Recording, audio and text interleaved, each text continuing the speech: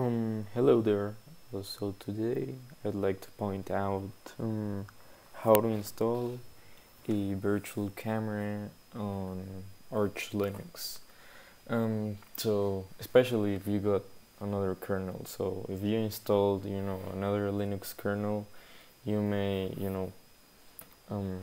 have this error when, well, it's not an error, it's a warning in which OBS tells you that the video for Linux to loopback kernel module was not found at all. So how to fix this? So first of all, you have to have installed OBS, the official Arch repos, it's fine. And then you need to have the video for Linux loopback DKMS, whatever that means.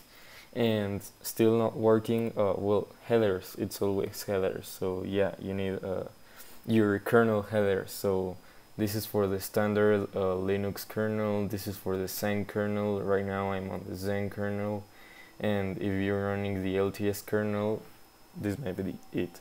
So yeah, that's it.